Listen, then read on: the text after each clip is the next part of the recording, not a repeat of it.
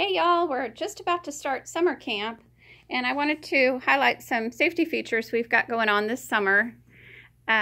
We have separate art materials for each student that sanitize their own little apron and little markers to make sure that everybody stays in their seat and 6 feet apart.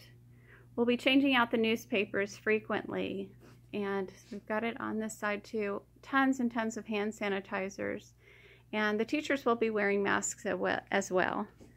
As we go down the hallway here, you can see that in the teen and adult class we only have enough space for 3 students, and that's to also keep the social distancing. As everybody comes into camp, we will have a questionnaire just to make sure everyone's feeling okay. Little face mask for each student and for the teachers, and we'll be taking temperatures. So we hope to see you all this summer. We'll have a fun and safe summer. Thank you.